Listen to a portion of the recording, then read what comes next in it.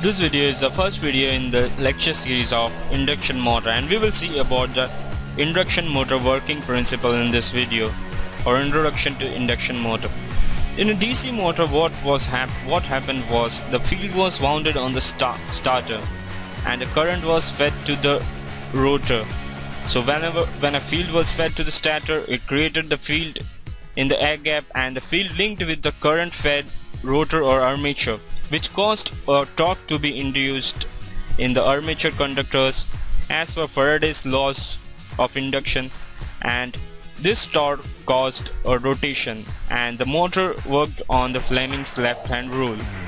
And if you see, the field is created by south and north poles and the field magnets, and then there are conductors. Each of the conductors carry a current, the direction of which is shown by the dot and the cross, and the torque acting on each of the conductor will cause a motion in the anti-clockwise direction in the last diagram.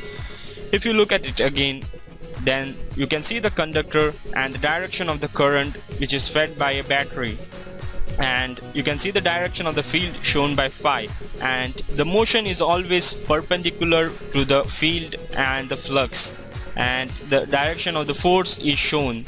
The force causes a torque and the torque will cause a motion, and the direction of the force is always given by Fleming's left hand rule. If you point your index finger in the direction of the current and middle finger in the direction of the flux, then the thumb will give the direction of the motion. That was Fleming's left hand rule, and that was all about working of DC motors. If you come into the AC, in AC induction motor, power transfer to rotor or the transfer between the stator to rotor occur by induction, not by conduction. So in rotor of an induction motor is not fed by any current, while an induction happens similar to the working of a transfer through mutual induction. Flux will be induced in the rotor. This is a simple rotor of an induction motor, and if you look at this diagram, this is how the stator of an induction motor is, and there are internal field windings in the stator which will cause the production of field, and the field is a rotating magnetic field or a three-dimensional field in the case of AC machines.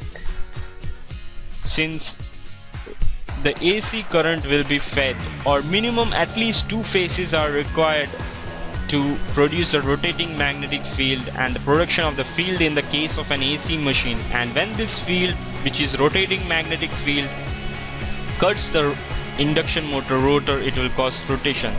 So the induction motor has two main parts, stator and the rotor.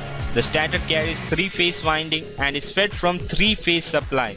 The stator produces magnetic flux which rotates in space at synchronous speed. The synchronous speed is given by 120 into frequency divided by the number of poles. The field is rotating in space, so this causes change in flux linkage when cutting rotor conductor. Change in flux causes EMF to be induced in rotor. A current flows in the rotor bars as it is a closed circuit.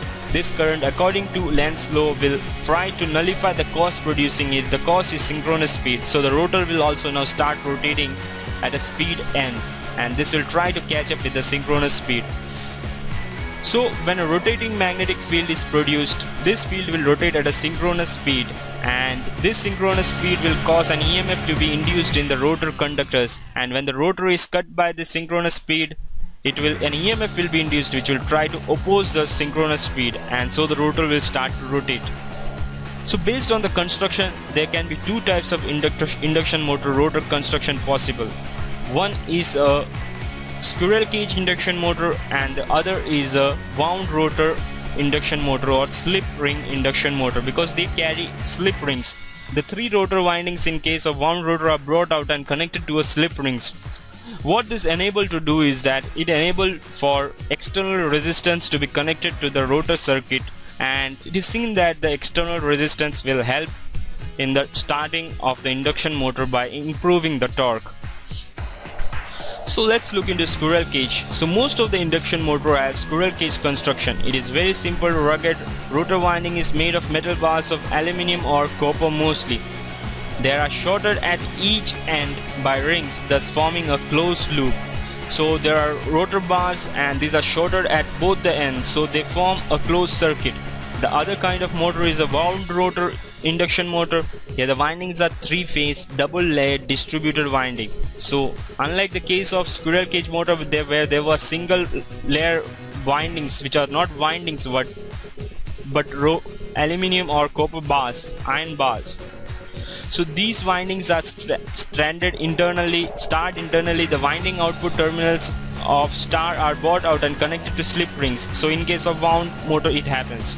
So slip rings are further connected to star rheostat, making possible to introduce resistance in the motor circuit, which will be useful while starting. The higher rotor resistance will have higher starting torque. So in this way, the induction motor, slip ring induction motor are usually large motors which have requirement of high starting torque.